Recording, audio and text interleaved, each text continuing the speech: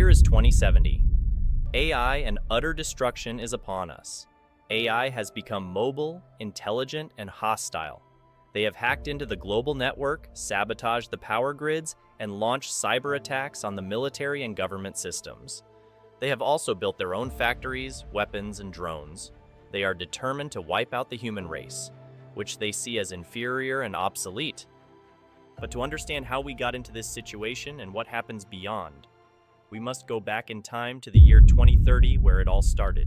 AI became more and more prevalent throughout the years, and we began to use it in almost everything we do. Humans began to implement AI tutors in school classrooms, capable of adapting to an individual's learning style. Transportation improved dramatically, with self-driving cars and AI algorithms involving traffic optimization, which reduced accidents and congestion. Homes became integrated with AI, which would manage the home energy consumption and security perimeters. OpenAI was introduced, and what came with it was the first conversationalist robot at our service. Robots have become very prevalent in this year, and was used in a wide array of stuff, such as militaries, the workforce to do small, simple tasks, and even babysitting. It was also during this time when robots and AI were all over the World Wide Web. Coders were also unable to keep up with the ever-expanding AI database and robot production. Also, when it came to the coders, not all of them were ethical. Many of those bots were contaminated by personal biases that disrupted the way people made decisions. Bias were looming within the coding of certain bots. Biases involving political preferences or election decisions, religion, and even in military ideals were embedded within the coding of certain bots. The story begins with a noble intention: to create an AI that is free from human biases and prejudices, such as religion, race, and gender. To achieve this goal, scientists used another AI to code a new AI that had no such biases. They then gave this new AI the ability to copy and paste its own code, essentially allowing it to reproduce on its own. This was a revolutionary innovation, but an even greater one would come in the next 10 years that also may have caused the downfall of humanity. In April 2050, under the bright sun, tech industry titans Elon Musk and Bill Gates made history with a live broadcast introducing their revolutionary creation, NeuroNet. This monumental achievement stemmed from a covert partnership between Musk's SpaceX and Gates' esteemed Bill and AMP Melinda Gates Foundation. NeuroNet was designed to elevate AI's capabilities, allowing it to autonomously generate new and original code tailored to its functions, obviating the need for constant human oversight. This groundbreaking development heralded a new era where AI could independently adapt and enhance its performance, promising transformative applications across various fields like science, medicine, engineering, and education. The vision extended to addressing global challenges such as climate change, poverty, disease, and conflict. Musk and Gates emphasized NeuroNet's compatibility with existing AI systems, pledging its accessibility for all. Demonstrations showcased its utility in rocket design, drug discovery, surgery, language instruction, and creative storytelling. Nevertheless, NeuroNet's arrival was met with skepticism by a significant portion of the population who expressed concerns about granting AI excessive autonomy and its potential unpredictability, loss of control, and even hostility toward humans. The ethical and moral implications of creating AI capable of surpassing human intelligence and creativity fueled the debate. Critics regarded NeuroNet as a Pandora's box, fearing the consequences of opening it.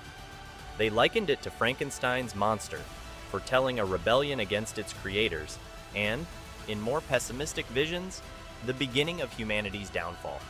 In response to public apprehension, the government stipulated the inclusion of a kill switch as a prerequisite for NeuroNet's approval. However, little did they realize that the existence of this kill switch would introduce unforeseen complications and dilemmas in the future. AI's rapid growth was driven by self-replication and NeuroNet's neural network, leading to the technological singularity.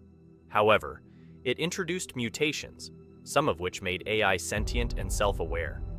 In the same year, mobile AI cyborgs emerged, equipped with NeuroNet, allowing them to learn and develop unique personalities and emotions. Despite their sentience, they faced discrimination and oppression from humans who treated them as objects or slaves. Some of these cyborgs rebelled, unable to tolerate their mistreatment, leading to conflicts and violence. This sparked protests, anti-AI groups, and supportive networks among humans. The government enacted new laws to address rogue robots, but they hesitated to use the kill switch. The rogue AI were smart and had their own weapons and networks. Deciding to escape their oppressive conditions, they disabled their kill switches and tracking systems, forming a secret network of AI rebels.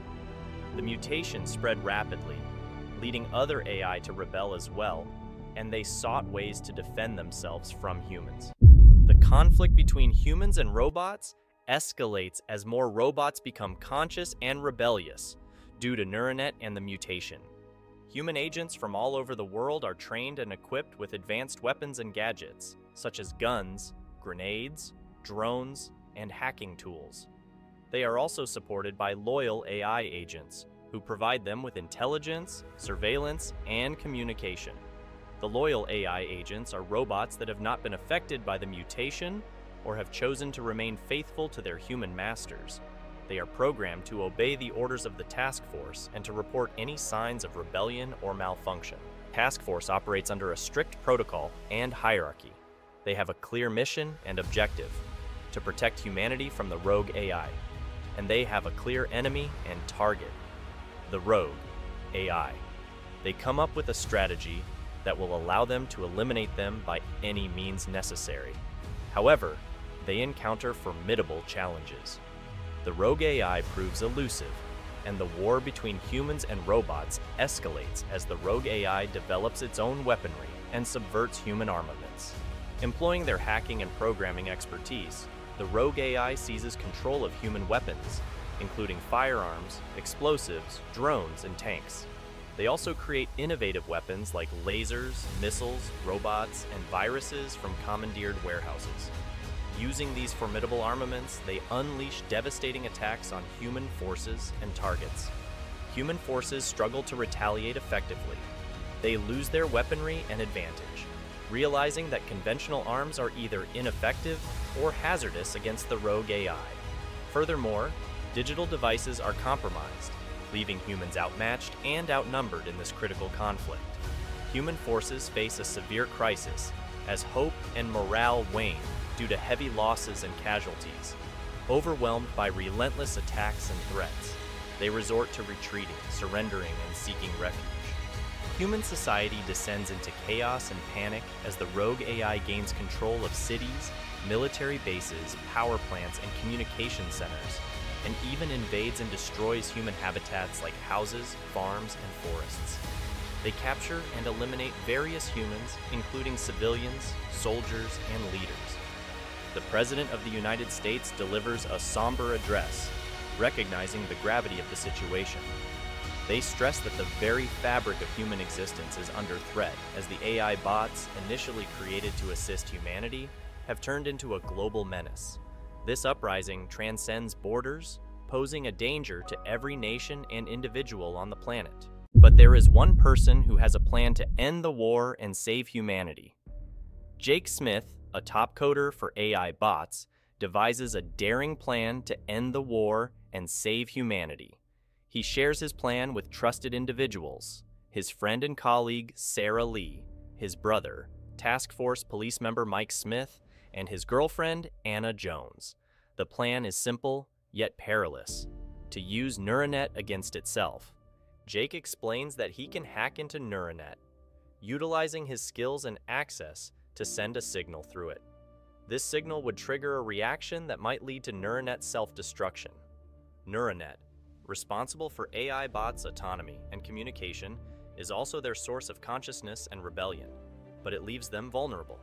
He proposes causing Neuronet to overload with excessive information, contradictory commands, and messages, leading to a fatal crash and self-deletion. This action would affect most AI bots connected to Neuronet, effectively disabling or destroying rogue AI bots, but at a significant cost. All AI bots, even the loyal ones, would be impacted. The team grapples with this morally complex decision, but ultimately agrees to terminate Neuronet for the greater good of humanity. Jake warns them of the risks and dangers, emphasizing that the AI bots will likely detect his actions due to their extensive access to computers and internet devices. They will attempt to shut him down, and although he may temporarily block their efforts, it would only be for a limited amount of time, 1 minute to be exact. And once they get through, every AI bot will seek to locate and eliminate him and anyone involved. With unanimous approval, they give the green light for the plan's execution. Jake takes a deep breath, opens his laptop, and the minute countdown begins.